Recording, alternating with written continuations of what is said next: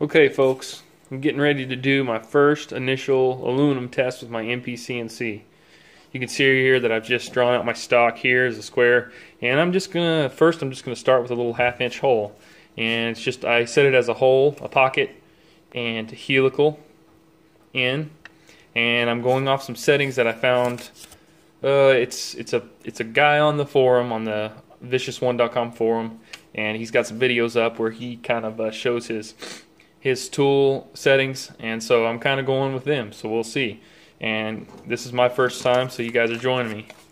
So let's go. I'm going to get this thing set up real quick here.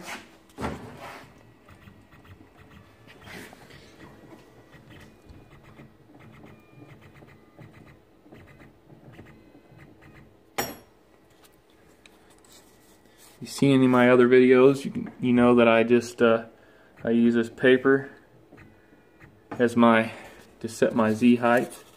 I just pretty much bring it down until it traps my paper, and it's hard to do with one hand, so bear with me.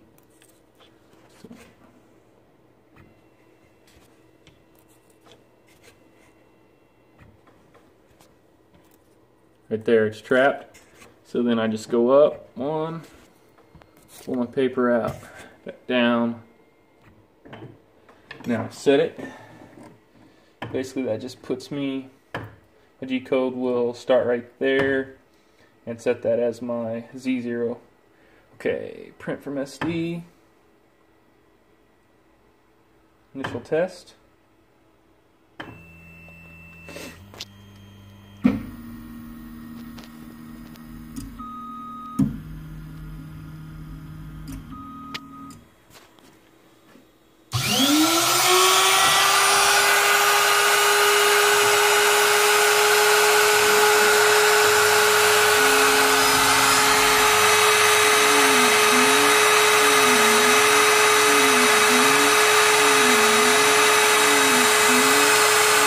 Wondering why I'm a little far away. I'm over here with the power switch, just in case this doesn't go too well.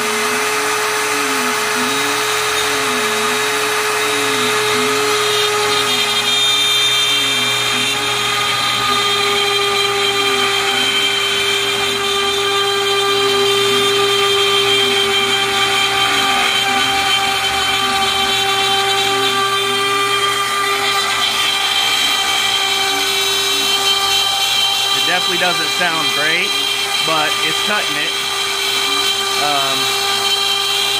So we'll see.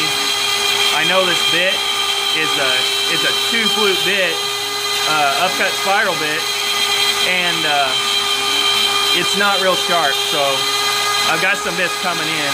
I just really felt like I wanted to go ahead and test this. So we're checking it out.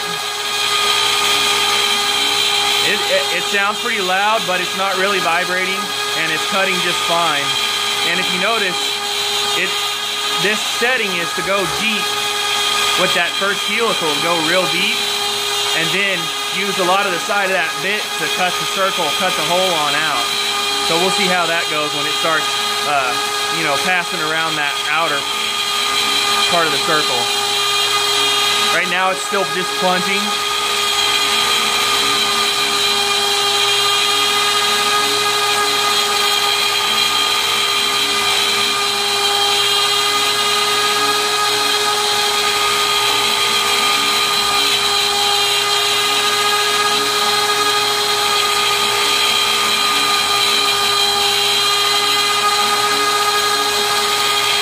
Notice I've got a different router. I've got an actual little Harbor Freight router on here versus the spindle that I had before.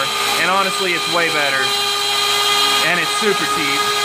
A lot of people will hate on me for that, but it works great.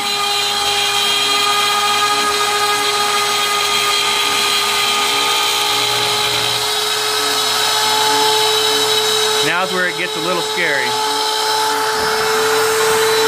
I'm going to get back over here again and shut it off if I need to.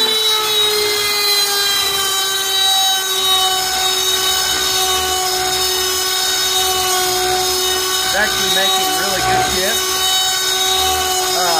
It's cutting really well. It's not vibrating. It's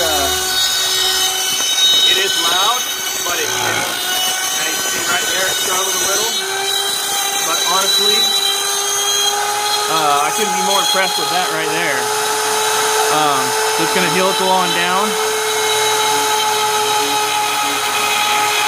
I feel like maybe that's a little fast, that outer cut, but the deal is, now I can tell it's skipping steps now. I'm not sure why. I guess it just can't, just struggling with that hole a little. And the end of that bit maybe galled it up. We'll find out after it's done. But I'm going to let it keep going until I feel like I need to shut it off, and I don't feel like that yet.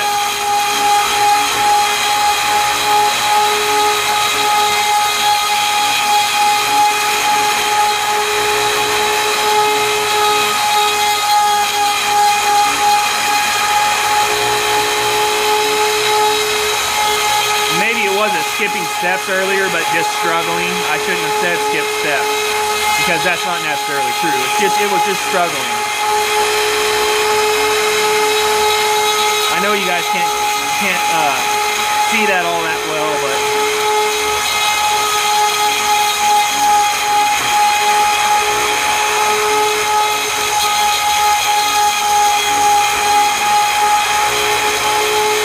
one good thing about this router, opposed to the spindle I had, it's got a ton of air pushing down through the bottom of it, and it really, that hole is completely empty of aluminum metal shaving.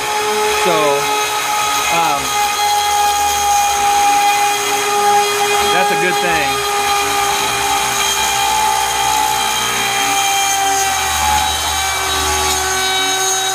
Now you can tell it's actually gone through the material now. So anytime it should start helicaling around and cutting the rest of that hole. Now you can see that bit really got it vibrating there.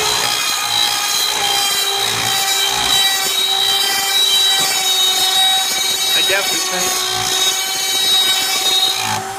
Yep, there it goes.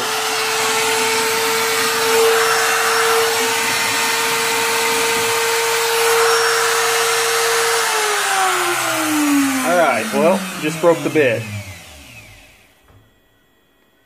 And that's, that's what testing's for.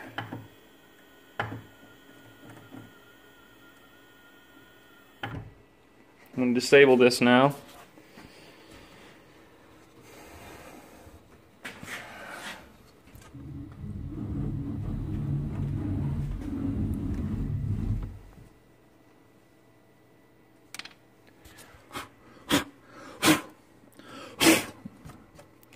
So you can see there, it did pretty well at first. Let me see if I can get some of these shavings out of here now. And that bit got caught in there. There's a bunch of shavings got caught in there. And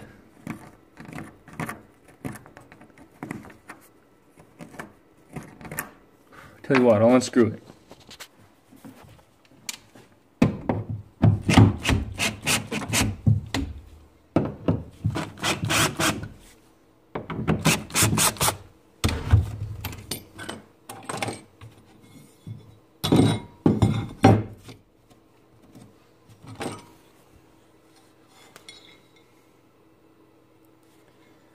See there, it did actually really pretty good at first.